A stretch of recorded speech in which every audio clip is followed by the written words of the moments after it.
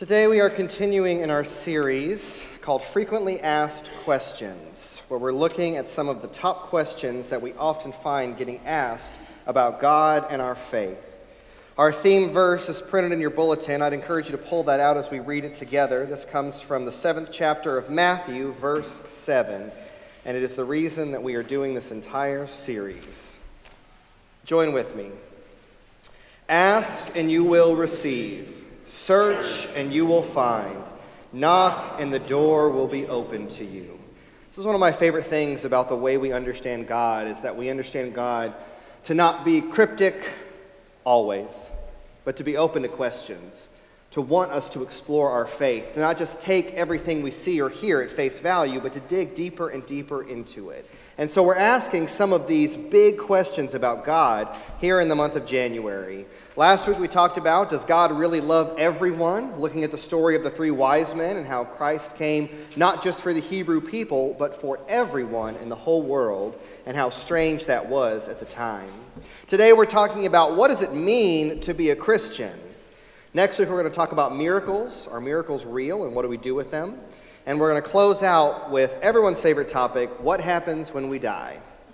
So we're trying to hit some of the big ones, and today it's a question that I feel like gets asked, maybe not directly, but implied a lot of the time. What does it mean to be a Christian? Why do we have so many different churches who say we have to do different things or believe different things? What does it mean to be a Christian?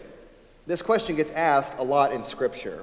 And so I want to read a text from James that helps us to understand a key piece of this. This is the book of James, chapter 1, verses 22 through 25. You must be doers of the word, and not only hearers who mislead themselves. Those who hear but don't do the word are like those who look at their faces in a mirror. They look at themselves, walk away, and immediately forget what they were like. But there are those who study the perfect law, the law of freedom, and continue to do it. They don't listen and then forget. They put it into practice in their lives. They will be blessed in whatever they do. This is the word of God for the people of God. Thanks be to God. Amen. Let us pray. God, we're asking some big questions, and we know that you're not going to part the clouds and give us the answer through a big booming voice. We know that's not typically how you work. So help us to understand today the words of James. Help us to begin to ask these questions. What does it really mean to be a Christian? And how does that relate to my life? God, speak to us and we will listen. We are trusting you. We are trying to follow and be disciples. So help us to understand how to do that day by day. In your name we pray. Amen. What does it mean to be a Christian? Well, before we get into all of that, I want to make a quick point to say, today we're not talking about salvation and grace. Those are free gifts. You can't do anything to earn those things. We can't earn salvation. God's grace is a free gift offered to all without price. So that's not what we're talking about today. That's just a given. It's a gift that we all get. Grace is free. We can't earn God's love or God's forgiveness or eternal life. It's a gift given to us. Today, we're talking about what it means to be a Christian, what it means to be a follower of Christ. What does discipleship look like? We receive grace that is free, but then what? That's the question we're looking at today. Then what? The first thing to know about this is there's a big difference between believing in God and following God. There's a difference between theology and discipleship, what we believe and how we live.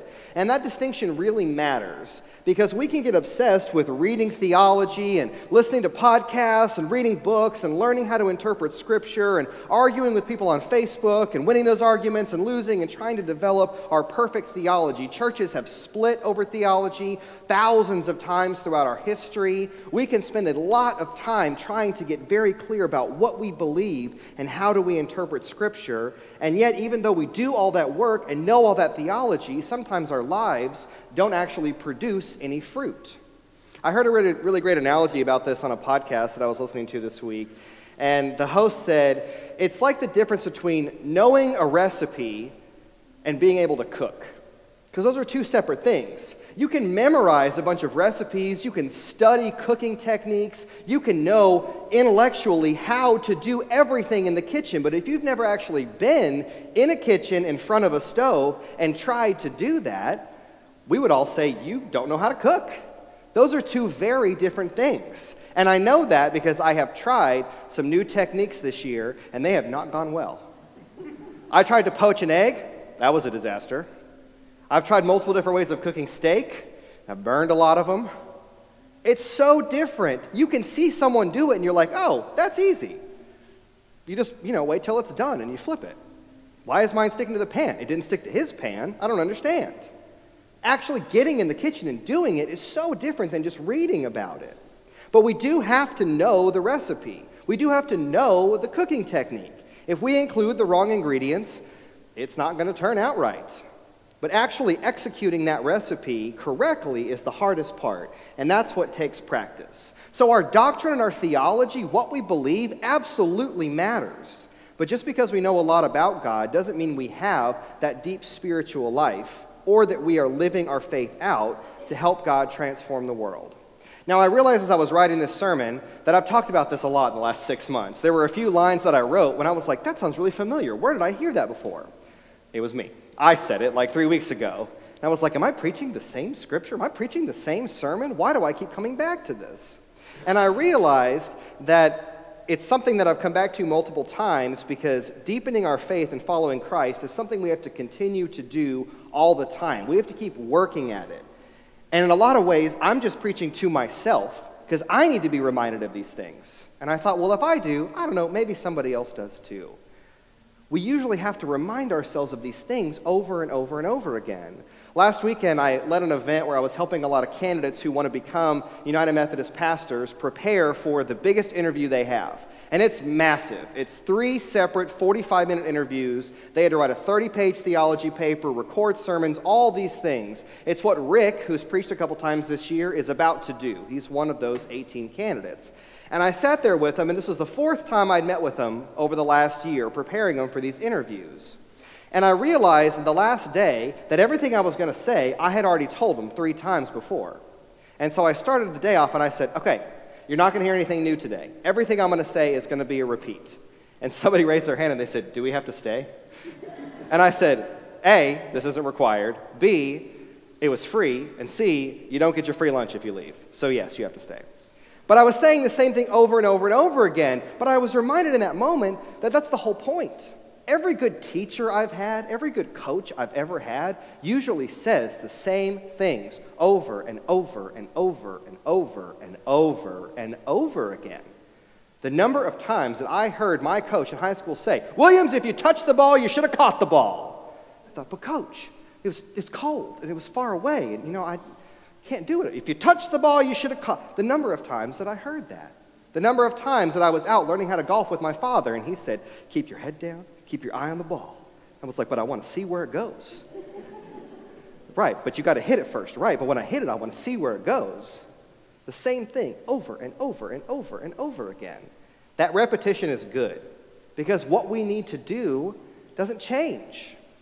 It ebbs and flows. The different spiritual practices we take on might vary over time, but we always have to spend time with God. We always have to work on our faith. And that's hard for us to maintain because it doesn't work like a lot of things in our life today. There's no off-season for our faith, and we can't microwave it. And that's how we experience a lot of things in life. We're used to things coming in seasons. We have a busy season at work, and then we have a light season at work. Sports have seasons and off-seasons where you take time off and you rest and you recover and you get away from it all. Schools have semesters and breaks. We're used to having those seasons, those times where we can kind of forget about something for a while and then come back to it. But deepening our personal faith and putting that into action to love and serve others is something we do each and every day. It's like if you've ever learned a different language. If you stop using that language, you lose it. And it's remarkable how fast you forget those words and you forget how that grammar works. Your brain doesn't hold on to that information for very long. The number of people that I know who were like me, who took Spanish in high school and know like 6 words today. I took 3 or 4 years of Spanish in high school. I don't remember any of it because I don't ever use it. And our faith is the same way. There is no off-season. And we also can't microwave our discipleship. It's a lifelong journey. And that's hard for us because we like to microwave everything. Everything is instant. We need instant rice because we can't wait 10 minutes for regular rice. We need instant oatmeal because we can't wait 3 minutes for regular oatmeal. Everything is instant. We need next day delivery, streaming on demand. I'll tell you, I do so much streaming that when I was watching the playoff football games and they go to commercial break every 5 seconds, it's like they're about to kick off, commercial. They kicked off, commercial. All right, they got the ball, timeout. I was like, I've seen more commercials than I've seen plays. What's happening? And it felt so lopsided because I'm so used to living in a commercial-free world. I remember my kids, we were talking about Christmas was coming up, and we were asking our kids, like, what do you want? What are you going to ask Santa? What do you want for Christmas? And they had nothing. They had nothing to ask for. They didn't know what they wanted. And Emma and I were so confused. We said, how does a 6-year-old not know what he wants for Christmas? How does a 4-year-old not know what they want for Christmas? And we realized they never see commercials. They don't know what exists in the world. They don't even know what toys are out there to want. This is a beautiful setup for parents. They don't even know what they want. They're not asking for the new hot toy because they literally don't know what exists. It's beautiful. There is no off-season. We can't microwave it. It's a lifelong journey. We love to microwave things. We have such a short attention span, even for doing God's work. When disaster strikes in our world, we're pretty good, both as a church and as just human beings, in responding really quickly. News hits, shows us these horrible pictures of disaster, and there'll be a telethon, or there'll be a GoFundMe, or there'll be something that pops up, and we respond right away. We're pretty good about that. When the fires in Maui happened in August, the world responded in a huge way. Around the world, love, support, prayers, and resources flooded the Hawaiian Islands. But if you're honest, you probably haven't thought much about those fires since that happened. But 2,200 buildings were destroyed. $5.5 billion in damage were done to the Hawaiian Islands. That's not rebuilt yet. That's not going to be rebuilt next year or in 5 years. It's going to take probably decades to recover from something like that. And some never will. But the world moved on. We moved on to the next thing. And this is one of my favorite things about being a Methodist, because Methodists are methodical. There's a reason we're called Methodists. One of my favorite stories about Methodism is that we're called Methodists, which started out as a joke. People were making fun of us. So when John and Charles Wesley were first meeting, they had a process to everything. They were super methodical, and people started to make fun of this new growing movement. And they were like, "Ugh, you guys have a process for everything. You do everything so slowly. You're Methodist. You have a method for everything." And they were making fun of them. And John Wesley was like, "I kind of like that name." So that's where our name came from. It was making fun of us. But we're Methodists. We're methodical. We're slow. We take our time, but we don't give up. UMCOR is the United Methodist Committee on Relief. They do missional outreach and disaster relief all over the world. And in 2022, UMCOR and Global Ministries worked in more than 110 countries, approving grants totaling $52 million. In 1 year, $52 million in disaster relief and ministry around the world. Our church pays into this every year through our apportionments. It's one of the things that we do to support our global denomination, and a big part of that is disaster relief and outreach around the world. UMCOR is known for not necessarily being the first ones to respond to a disaster, but they're almost always the last ones to leave. They're there, and they stay there, and they continue to support long after the disaster has struck. There's a couple of examples that have really been so impactful to me. One is from our conference here in North Texas. 2 years ago, a very powerful tornado ripped through Jacksboro County. Jack County is about 60 miles northwest of Fort Worth. And it caused over $2 million of damage. It just ripped up the small town of Jacksboro. And our conference, our North Texas conference, made a commitment to raise a quarter of that relief aid, $500,000, and to make a 5-year commitment to be in Jack County, not only to provide rebuilding assistance, but other services like legal assistance when you have to file insurance claims. When an entire town gets hit by a tornado, the insurance companies become a lot less friendly because they have to pay out claims for an entire town. And so you need a lot of legal representation. So they provided that to help with insurance claims, employment, so many things. It's been 2 years since that tornado hit, but the Methodists are still there. There's a project in Louisiana called the Epworth Project. It's a United Methodist Missions Organization located in Slidell, Louisiana. It's just outside of New Orleans. It's across the bridge on Lake Pontchartrain, which I'm very happy that I learned how to pronounce that. My Louisiana in-laws were very proud that I could pronounce Lake Pontchartrain. But they were founded as the faith-based, volunteer-driven component of the local disaster response to Hurricane Katrina. Since 2005, when Hurricane Katrina hit, this Epworth Project partnership has hosted more than 64,000 volunteers from all 50 states and 43 countries around the world, providing services for 3,400 families and logging nearly 2.8 million labor hours of community service. This is such a cool project. I took a youth group there about 10 years ago, and we pulled into Slidell, and I didn't know, because the youth director organized a trip, and I just went as one of the pastors, and he said we're going to be doing work in New Orleans, and that's all I really knew about it. And I got there, and there were all these hurricane pictures on the wall, and I thought, what is this? And they were like, oh, this is Katrina relief. That's what Epworth does. And I thought, Katrina relief? Katrina was 10 years ago. Like, how is there still any work to do? And that was the obvious question everybody had, which was really, really embarrassing when the leaders started to talk to us about that. Thousands and thousands of people were still displaced. I worked in a home that had been uninhabitable for 10 years from Hurricane Katrina. That family had been displaced for 10 years. They still owned the property, but it wasn't worth anything in its current condition. And they had been working on it, trying to get 2 homes like this.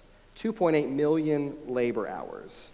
Katrina hit 19 years ago, and the Methodists are still there, still doing Katrina work, still doing that support and that rescue. And I think that's what James calls all of us to do. God transforms the world, but it takes time. And we're often too impatient to see that transformation happen in the world or even in our own lives. James calls us to be like those who study the law and continue to do it. I think that's the most important part of this, and continue to do it. They don't listen and then forget. They put it into practice in their lives. And that brings me to my final point, and that is that God shows us how to do this. God gives us rituals to follow. God gives us instructions. Scripture is full of explanations about what it means to be a Christian. Here's a few things that Scripture says about what it means to be a Christian. Micah 6:8 famously says, "What does the Lord require? To do justice, to love mercy, and to walk humbly with our God." Matthew 22 is the greatest commandment. Love the Lord your God with all your heart, soul, strength, and mind, and love your neighbor as yourself. Matthew 28 is the Great Commission. Go, therefore, and make disciples of all nations, baptizing them and teaching them everything that you have learned. Romans 12 gives the marks of a true Christian, and it talks about loving one another and living together in harmony. Scripture tells us that we should be more like Jesus. 1 John says, walk in the same way that Christ walked. 1 Peter says, Christ left you an example so that you might follow in his steps. 1 Corinthians says, be imitators of Christ. And Ephesians 5 says, be imitators of God as beloved children. Over and over again, we see that all of these things in Scripture have 2 things in common. One, they're all imperatives. They're all things that compel us to do something. Do justice. Walk humbly with God. Love one another and live in harmony. Follow Christ's example. Go and make disciples. They're all imperatives that compel us to action. None of them are a list of beliefs. None of them say, what does it mean to be a Christian? You must believe X, Y, and Z. You must hold these doctrinal tenets. You must memorize the Torah. It didn't have any of that in there. It was always things that we were to do. And the second thing is they all imply that we know Christ. We have to know the recipe and get in the kitchen. We have to love God and our neighbor. It takes both. Friends, God will save our lives. God offers us abundant life here on earth and eternal life forever in the kingdom of God. And God can and does change the world through each and every one of us. But we have to be Christians and not just call ourselves Christians. And that's hard work. So one of the blessings that God gave us were these rituals and these sacraments, things that we can do together. Because one of the hardest parts of this is, well, what am I supposed to do? How do I love God and love neighbor? Do I literally walk over to my neighbor's house and say, hey, I love you? That's probably not a good idea, right? How is your neighbor going to interpret that when they see that? You love me. How? Why? What does this mean? What are you about to ask for? That's a weird thing to say to someone. How do we go about doing this? So Christ gave us this starting point. Gather together in worship and do these things. And these sacraments are some of the most important things that we do together to remind us that faith is more than just belief. It's something that we live out. It's something real. It's something that connects us together. In just a minute, we're going to celebrate and renew our baptism here this morning. And we do this because we are all called from the waters of baptism to go and change the world. Each and every one of us, no matter what you do for a living, everyone is called into ministry to change the world. So when you come forward today, and when you touch this water that unites us and connects us, this water that represents the same water Christ was baptized into, that generations, for thousands of years, Christians have been baptized into, that you and your children were baptized into, when you touch that living water, remember that you are a child of God and you are a blessing, that grace is free, that God's love is abundant and eternal, offered to you without cost. And when we put that faith into action, we can move mountains and we can change the world. And that's what I think it means to be a Christian. Let's pray. God, help us to love you, to walk in the way that leads to life, to put our faith into practice. We focus so much on what we believe, the words that we use, who's in and who's out, who's right and who's wrong. How do we do baptism? How many sacraments are there? What are the rules? God, we have so much focus on these things, and they matter. What we believe and what we say matter. But faith without works is dead, and we know that you call us to more than just belief. You left us a legacy all throughout Scripture of women and men who put their faith into practice and changed the world. Sometimes it was in huge, life-changing, life-threatening ways. And sometimes it was in small, simple acts of kindness and love. So Lord, may we follow those examples. May we be Christians. May we put our faith into practice. And as we come forward today to touch this living water, may our spirit be renewed so that we have that grace living within each and every one of us to go and be the disciples that you have called us to be. We love you and we trust you, O Christ. In your name we pray. Amen.